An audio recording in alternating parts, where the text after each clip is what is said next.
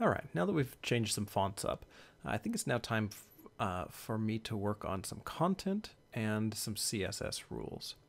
So the first thing I want to do is I want to add in the content of some of this page with all of the different images and things. Again, I want to do root beer here, so we're going to go and change the content of a number of different items here. So again, we're going to move out of the head section, and we'll do the navigation bar in a minute. So we'll skip over. This is all the navigation. Here's a comment that says this is the navigation section. We'll leave that alone for now. And then we've got another comment saying that here's the content, and here's where the header's at. And so we're going to go down here, and let's change this information. So rather than page header, we'll call this recent reviews, and our subheader, which is placed inside small, which is smaller, we'll call it something funny. Let's do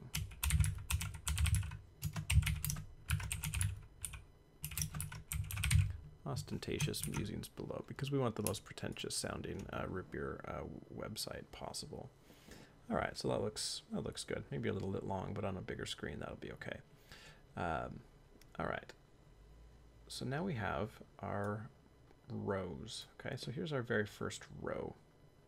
Here's all of the text that goes in that very first row in order to make this row of images and content. And so I'm just going to very quickly kind of populate this. I'll probably pause the video so that you don't have to see the work, the in and out, but let me go through one or two of these. The very first one, I've got a bunch of root beers. I've got their images already in the IMG folder that we already put things in. And so for this first one, the project name, instead of a project, we're going to call it the name of a root beer.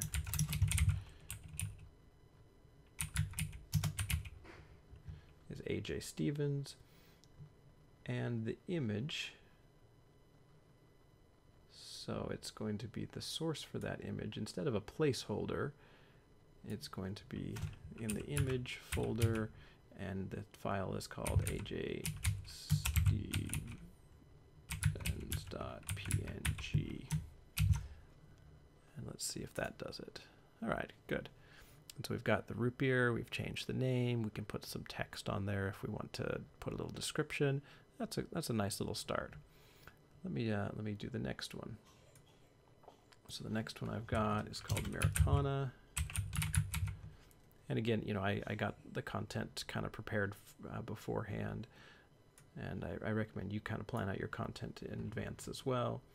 And this one again is called, it's in the IMG folder, Americana.png. And, oh, looks like I got it incorrect. Oh, it's not the class that I wanted, it's the source. Let me undo that.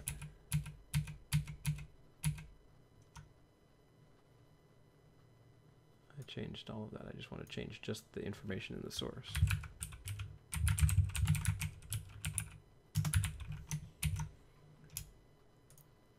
All right, perfect.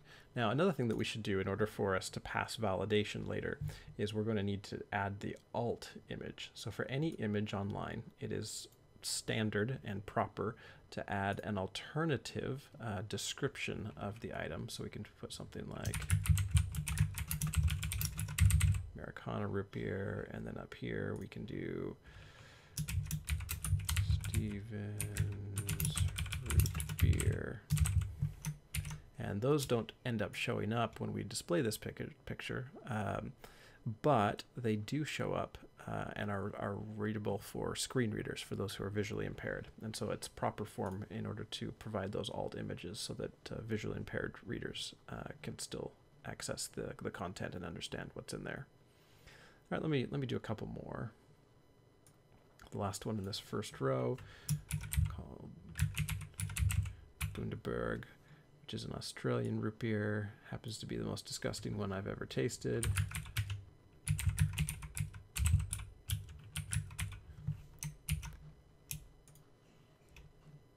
And let's move and do the next one on the next row.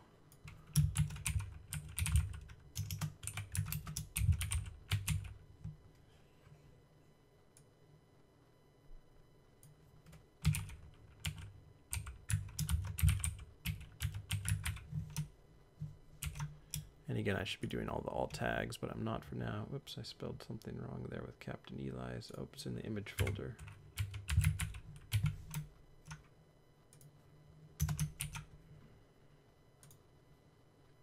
There we go.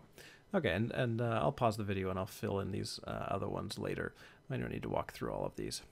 The other thing I want to do is I want to now link this link and the image so that when you click on them, they go somewhere. Right now, they're not going anywhere. The href here for the a tag is an anchor tag, but it's really a hyperlink tag. So this hyperlink reference right here, right now is set to the #, which means don't do anything.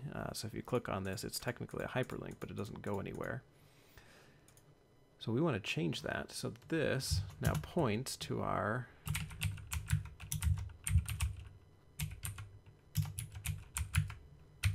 Captain Eli's.html file that we've been editing over here.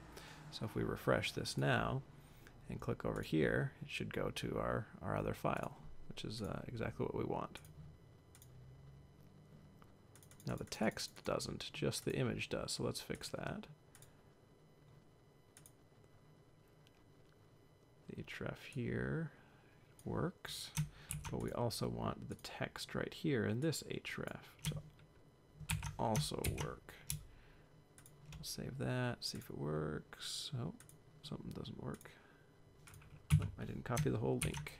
There we go, let's try that now. There we go, perfect. All right, so that's adding in some content here, and I'll pause the video and fill out the rest for it right now.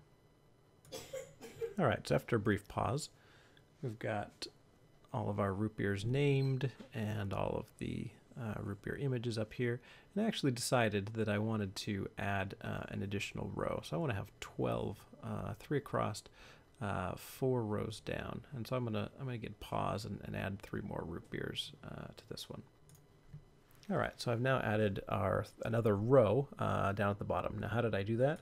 Well, all I did was go to the projects row here, highlighted that, copied, pasted that below, and then changed the names and the images below, just in order to add that additional content. So we've now got some pretty good content on this page, and we'll add some content over on the portfolio page. So on this portfolio page, we're going to want to change the portfolio item name. So if we scroll down there and find where that's at, again, we'll do the navvirus in just a minute. So here's our portfolio item. And instead of calling it that for our page header, we're going to call this the name of the root beer.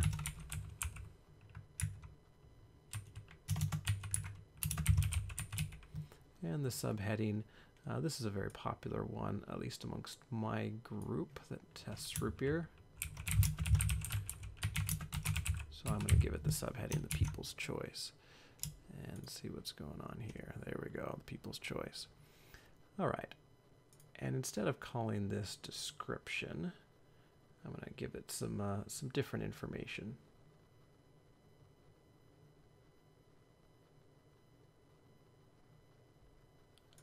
There's description down here. We're going to call this about the brew. And I've already prepared a kind of a brief paragraph about this root beer. So I'm going to replace this placeholder text with this. So this is the only root beer that actually has inspired a comic book. And the last time I had a tasting party, this was the winner. Now, after that, I'm going to put some more information about the ingredients. See how that's looking right now. And we can kind of see, okay, here's a nice little list here with bullet points. And I'm going to take, instead of those list elements that are placeholders, I'm going to replace those with the actual ingredients for this root beer. There we go. So those are the ingredients there, and those are nice filled out. Awesome. Now, I actually kind of want a new section here. I don't want just these 2 sections. I want a section that has the website for Captain Eli's. So what I'm going to do down here is you'll notice that there's inside of this little section here where we've got the image Okay, that's this image right here, this placeholder. And then we've got another column which has a H3 tag about the brew and then a paragraph. So about the brew and then a paragraph. Then an H3 and then, which is this heading right here. And then an unordered list, which is our bulleted list. I'm going to go in here and I'm going to add another H3, another heading. Call this website. And then another paragraph. And inside the paragraph, I'm going to put in an href, or a hyperlink tag, a href equals. All right, and then I'm going to copy and paste just from the website. So here's the Captain Eli's actual website. I'm going to put that inside the href and in between the tags. And what that will do is we'll put the website link and the text of the website. So here's this is the link to the to the site, and this is the text that goes in there. That's displayed there. We could double check that that works, and there's the Captain Eli's website also linking to the comic. Awesome. Now I also want to figure out this or fix this image, and so in this image I've got in the IMG folder, I've got a Captain Eli's image that we've used before. There it is. Good. And then down here for the related projects, I'm going to put a few root beers that are similar to the projects, or to this root beer. And there we go. I've just added in the related projects row, I renamed this to be similar brews right here, and I just changed the text of the images. Again, I'm going to need to go through and add all of the alt tags later, but that'll work for now. So there's some additions of content. So we've got these two websites, these two pages, reasonably well filled out with content. There's still some more text that I need to add later, but this gives you an idea of how to do some image tags, do little hyperlinks, and also just kind of play around and add some new content.